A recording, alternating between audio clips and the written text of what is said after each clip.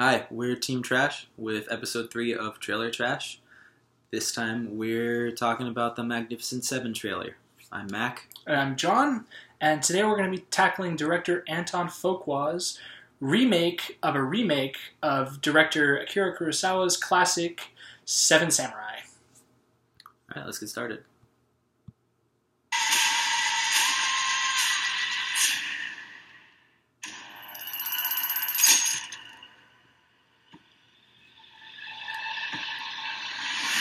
Man carries a gun, he tends to use it. Denzel Washington playing Yul Brynner's role, it looks like, as the cowboy in black. Drink from that man. Took a job looking for some men to join me. Is it difficult? Impossible. How many you got so far? You and me? Wonder how this Chris Pratt Denzel We work for her. dynamic is going to go. I don't know, you could sell a movie just with Chris Pratt's, I want something. grin. Take it. Yeah. Is that the Pierce? He will take everything we have. That guy? So you seek revenge. I don't know. I seek righteousness, No IMDb though. but I'll take revenge. Discount Jennifer We need more Lawrence? than a few to Yeah. help us fight. She's probably gonna be better than Jennifer But once Lawrence. we as fits we are. Yeah, she's fun. She did think. Who's Jennifer Lawrence? Yeah, no, I feel like everything she's done really since, what's it called? American Hustle. Oh, we're good. We got to I make feel like she's been filming them. Not great. Oh, that's good. Yeah. Lee Byung-ho, who honestly needs to get more work. Oh, is the tracker, Vincent D'Onofrio? Yeah. So that's Kingpin. Yeah. Jesus Christ, good for that guy. Cassidy's stack. Which is also good for him that he's not playing a villain, because the last couple Why of are years you he's here really fighting someone typecast. else's fight? These people deserve their lives back. Just make sure we're fighting the battle in front of us. Not the battle behind. I can't believe that's him. Good. You know what? Good for him. Way he dies. This looks so We have good. nowhere else to go, so.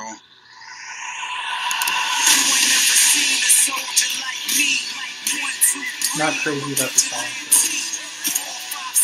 I'm not surprised. They always put in a song like this in the show. It is Anton Fuqua. Is that a plan? I like how they look like it's gonna be so good. And what's interesting is they're taking a more modern approach. It's a diverse cast. They've got Denzel Washington. Yeah.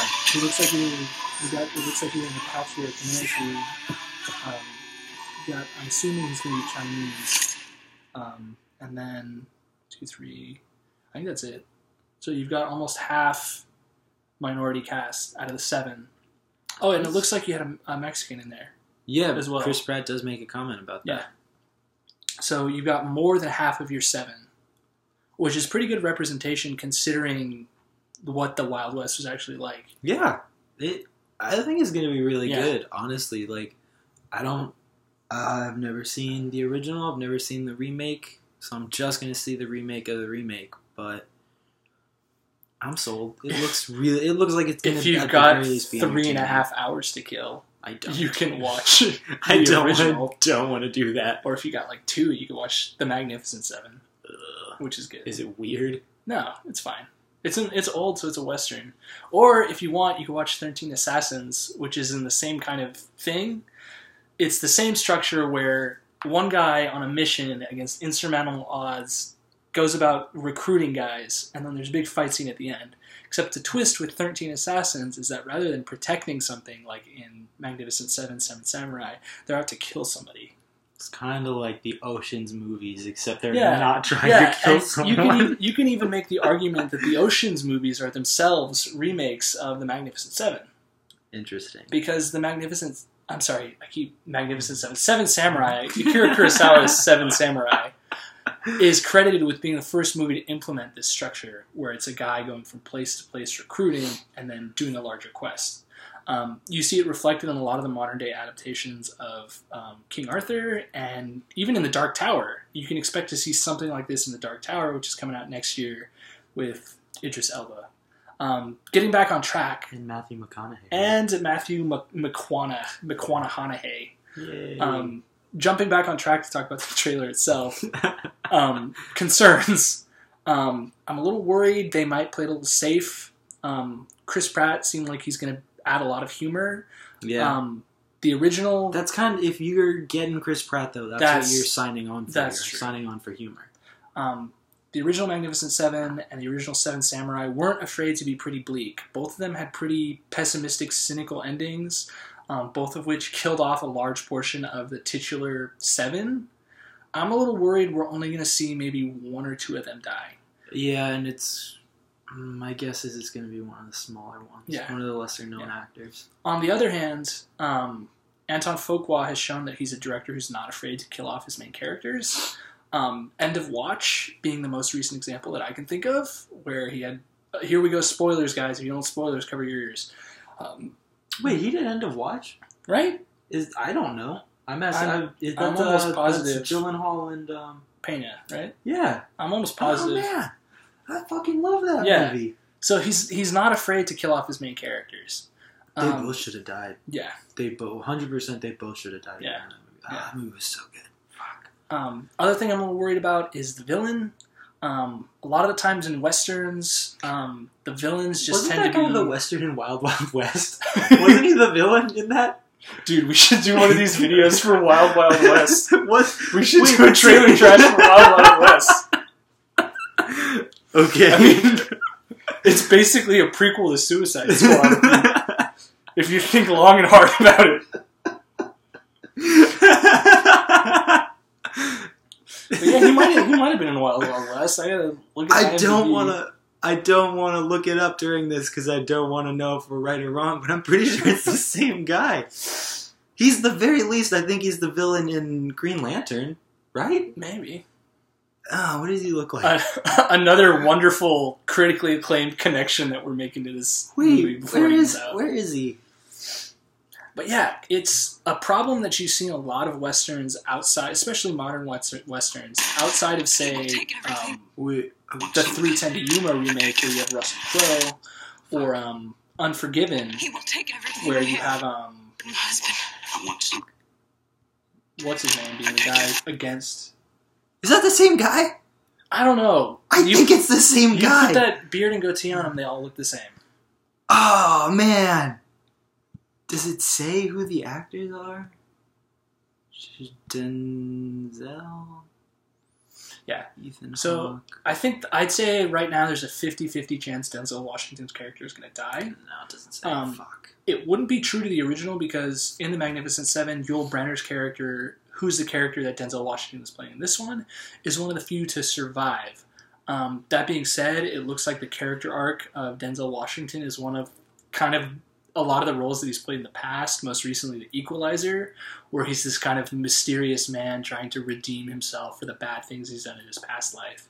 And a lot of the time, directors and screenwriters find that the easiest way to do this is to do a self-sacrifice. So I wouldn't be surprised if Denzel doesn't see himself living to the end of the movie. That'd be kind of disappointing. I'm a little concerned that they're going to try to go for a sequel and set up a franchise, Oh, which that's a good point. is the wrong move It because, needs to be a one and done. yeah, well, you call it what, the Magnificent Eight, and then you're already like fat. You're Well, Fast no, and if they Furious kill movies. Denzel, it could still be the Magnificent Seven. Yeah. Chris Pratt, I guess, would lead, and they which wouldn't. they feel like replace the it people who wouldn't died work as off. well. He's not really a leading, in my opinion. I mean, like, he pulled it off in Guardians. I agree, and I'm going to give that one to you. I think but he's not. even Guardians was an ensemble piece. Yeah, I feel like he works best when you let him do his thing, sort of more to Yeah. the side. He's Not to say he can't be up front, but I don't know that he should be a lead. I don't think it's a matter of could. I think he can do it. I don't think he should do it. Yeah, I think he's very much like Johnny Depp, where he's a much better foil to the main action. You know, I don't want to use Jurassic World as an example because I feel like the screenwriting of that wasn't the strongest. Mm-mm. You can't fault him for that one, but he wasn't the strongest leading man in that. No, he was. He wasn't. He was bad in that. Yeah. But like Mac was saying, he loves a good Western. I love a good Western. It's been a couple of years now since we've gotten a good one. Even just the feeling of a good like Yeah. it doesn't have to be a western to have that like western Yeah. feel. Yeah. But this feels like it's going to be a good Yeah. western. Hollywood, if any of you are watching this video, I will buy 10 tickets to anybody who gives me an adaptation of Cormac McCarthy's Blood Meridian.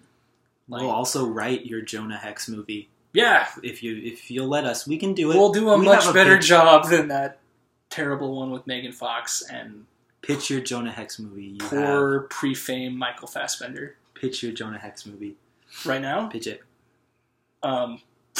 So Yeah, pitch it, dude. It's- do it. Why not? it's a lot like Wild Wild West, where Jonah Hex has to fight a Turnbull and his giant mechanical spider from.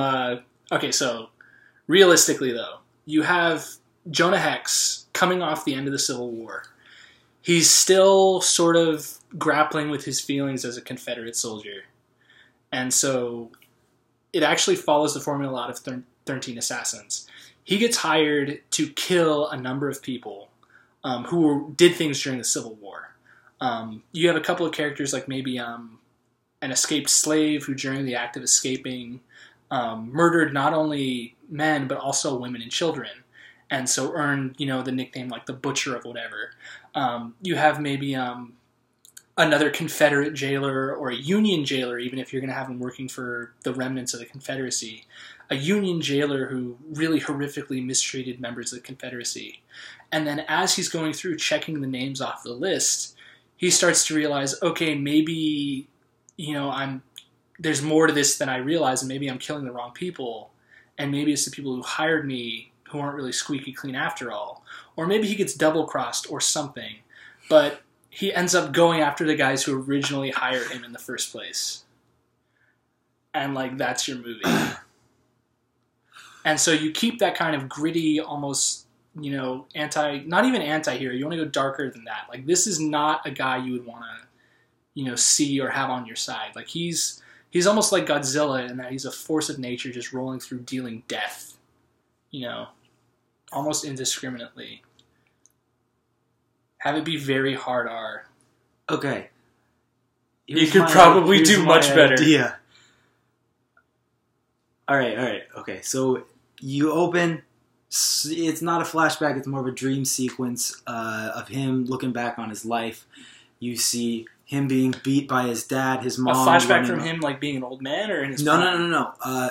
It's a dream sequence in his prime. Okay. Him being beat by his dad, his mom running off with, I think, a dentist. Again, being traded by his dad to the Apache for safe passage. His dad promising him he'll come back, not coming back. Him in a fight with the Apache chief's son. Him being branded by the Apache, where he gets the face scar. Him in the Civil War, him realizing the Civil War isn't something he wants to be a part of. I think he gets his unit killed in the Civil War, and that's why he wears the uniform. I can't remember why he wears the uniform. Anyways, no, actually, I think that's it. Because, it doesn't matter, honestly. It's Civil War so he stuff. can attract Megan Fox because she loves men in uniform, Gross. which is why she loves Shia LaBeouf. Anyways, she... Transformers: The Last Night, starring the mechanical spider from Wild Wild West. He's wearing the uniform, him on a couple of bounties, and then he wakes up. He's been taken captive. In one of the Jonah Hex stories that Jimmy Palmiotti and I think Justin Gray did from their run before the New 52, Jonah comes across these sisters, I think, who not even kidnap, they just capture men and eat them, just slowly over the course of a couple days. Talk about real man-eaters, right, boys? Oh god. Okay. Anyways, he ends up killing them both. Or no, he doesn't kill them. He leaves them, I think, to be eaten by the men. What? Yeah, I think that's how it goes down. He doesn't kill them. He just leaves them to like some. But why awful would the fate. men eat them? Because some of the men are still alive. And they've been like starved or something? No, the women have been chopping parts off the men and eating them. And so then the and men... torturing the men. And the men like want revenge for like being mutilated. Okay. Anyways, he goes back to town, collects on the bounty, tells the sheriff the men are back there, they're all dead.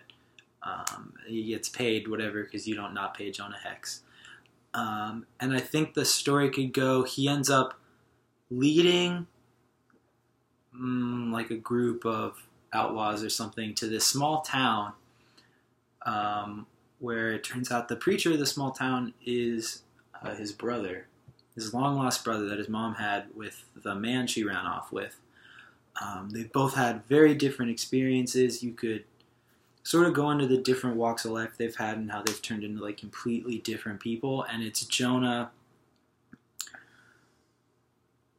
seeing all that and not really caring. You just kind of get a look into Jonah Hex and how he like really doesn't give a shit about anyone. And he doesn't really feel any remorse for like the things that have happened or the things that he's done. And he basically has to arm the town and like kills all of the outlaws. That's the movie. So it's like the Magnificent Seven, but with Jonah Hex. It's just Jonah Hex, and he kills like this entire group and of then outlaws. what happens to his brother at the end? His brother lives. I think his family dies or something. Jonah ruins his life, basically. Is that what would happen in your pitch, too? No, I don't remember if that's what happened. I think they bury their mom. I know that happens, or Jonah visits her grave and something, and he's just like, I don't care about you. I wish I remembered exactly what happened, because I think he does something awful to the gravesite, and it's really terrible. And the brother's just like, I don't know how we can be related. We're so different. Yeah, that's my pitch. So if that sounds good to you, Coen Brothers, who else? Ryan It could Johnson. even just be like he goes to take on Turnbolt, and along the way he meets a lot of the other cool people he meets. Because I think there's a different El Diablo at the time, and it's a guy named Lazarus that's possessed by a demon that only comes out when Lazarus is asleep. That's really cool. You could get Tallulah Black, the woman that was horribly fucking maimed and just scarred by by the same men twice. And then Jonah gives her the power to like kill them. Then you could have, I don't know his name, but there's a kid, and in the story, in the comic, it goes, his dad, was murdered. They were like immigrants or something. His dad was murdered by police. Like he went to the police for help. His dad was murdered by the police.